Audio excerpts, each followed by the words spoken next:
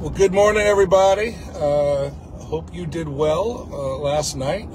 Jen and I did well. We don't have power, but we've got a little generator, so we've got, we call it clamping.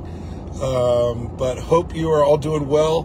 We are manning the phones, so if you do need something, obviously if it's an emergency, call 911 first, but if there's some help that you need that we can give you, we'll be manning the office phones.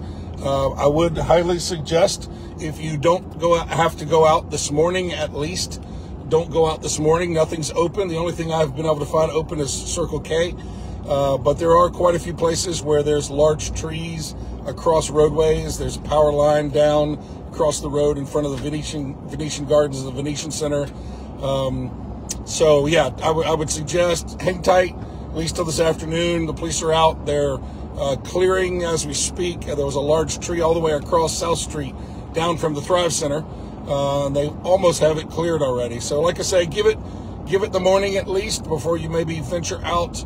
But otherwise, I think we did well. I checked all of downtown Leesburg and checked the Thrive building looks good, no damage there. The Way building looks good, no damage there. Everything's good at the high school. The shelter went well there. Everybody's actually already starting to check out.